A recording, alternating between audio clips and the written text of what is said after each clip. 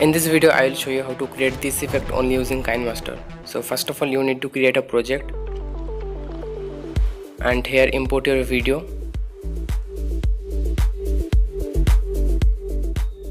Then I will delete the useless parts of the video which I don't really need.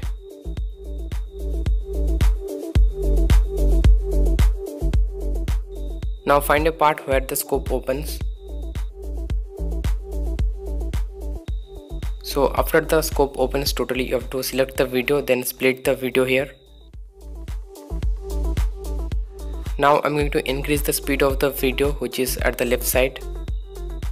So to do that you need to select the clip and then click on speed.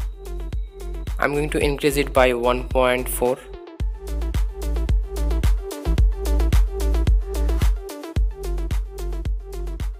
We have to find another point on the video where we are firing the gun, and if you look carefully, when you fire the gun the scope goes in upward direction. So you have to stop the video before it goes up, and there you need to select the clip and then split the video. Now as you can see here, the duration of this clip is around 0.3 seconds.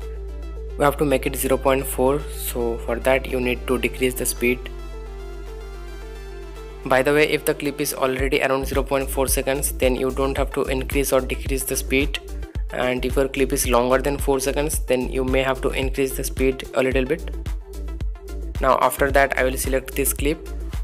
So after the shot I will split the video again and select the last clip, and here I will decrease the speed to around 0.5.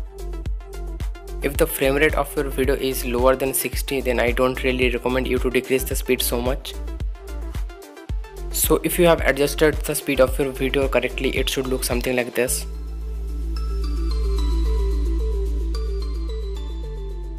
Now export this video and create a new project. Here import that exported video.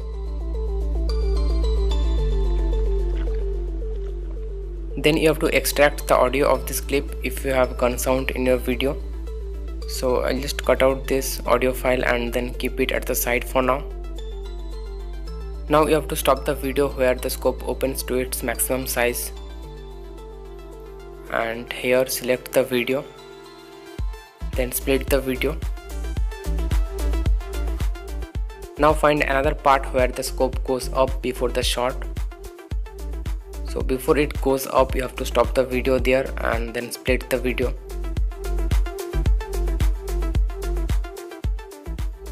Now select this clip which is at the center. Duplicate this clip as a layer.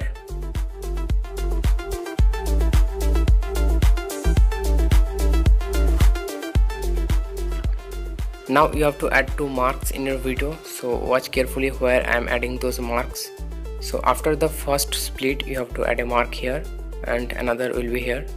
So these are the two marks which I have added. Now select this layer and then select cropping. In cropping you have to enable mask, and then from shape you have to choose the circle shape. After that cut the video from the sides.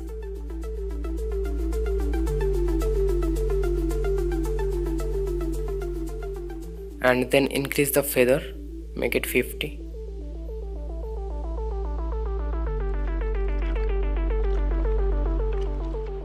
Now we have to animate the layer, so for that you need to select it and then select animation. Now by default there will be a keyframe at the beginning, so come at the beginning and then resize this layer.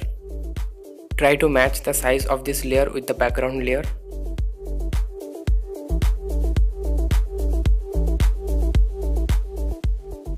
In this way you can actually check if the size is matching with the background.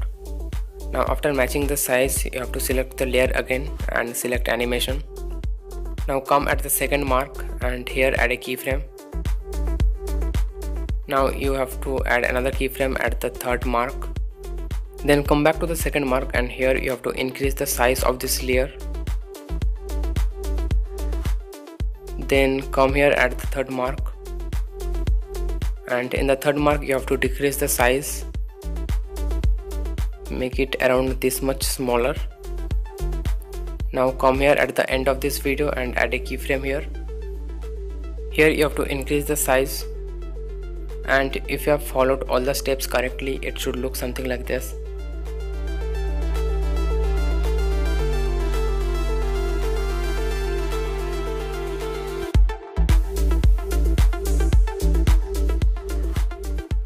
Now you have to find a part in the video before the scope opens.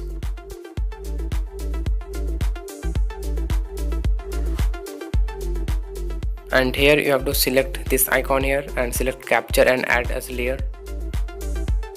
So it should capture the screen and add it as a layer. Now resize this and try to match it with the other layer.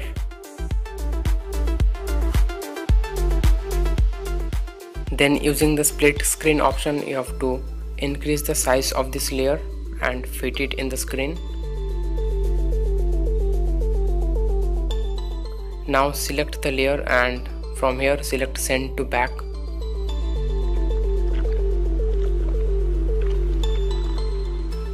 Now we are going to add that blur effect. So for that you need to click on layers, then select effects, and you have to download this focus blur effect.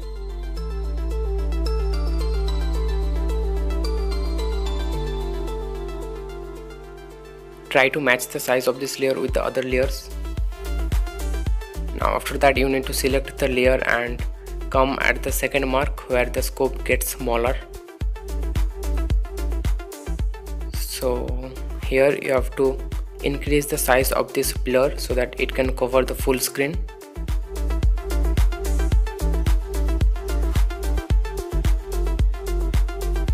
Now after that go to settings, and here I will keep the smoothness around 1 and 2,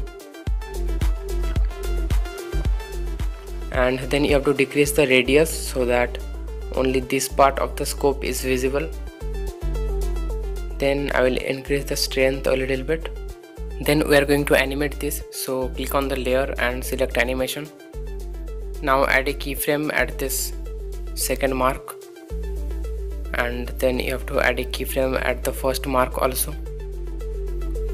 Then stay at this keyframe and change the size of this layer to match it with the scope. After that come at the starting and again resize the layer so that it can match with the scope. If you have adjusted the size of the layer at every keyframe correctly, then it should look something like this. Now we have to add one more keyframe at the end and again resize the layer.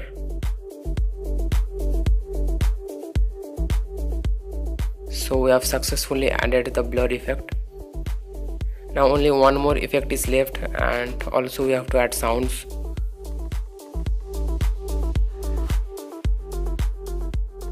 You can download the sound effects which I am using here from the description below, and also I am going to increase the strength a little more of this blur.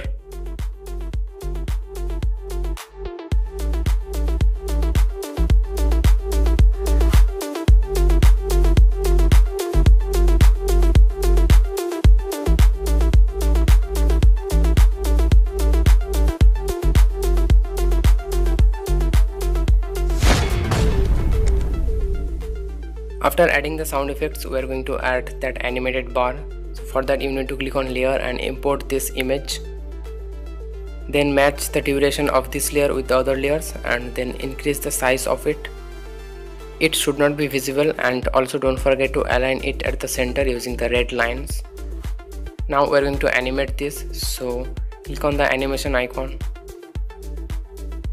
and add a keyframe here.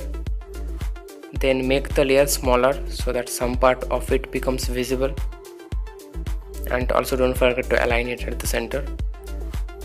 Now come here at the starting. As you can see here, I've increased the size too much in the beginning, so I'm going to decrease it. Now we have to add one more keyframe at the ending.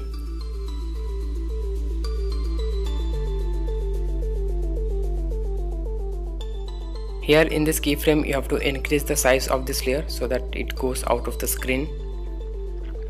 So we have added all the necessary effects. Now there is one thing which I changed later. In the third keyframe of the video layer, I rotated the video in one direction. So if you want that rotation effect, you can rotate it in the third keyframe. And that's all for this video. Hope it was helpful, and thanks for watching.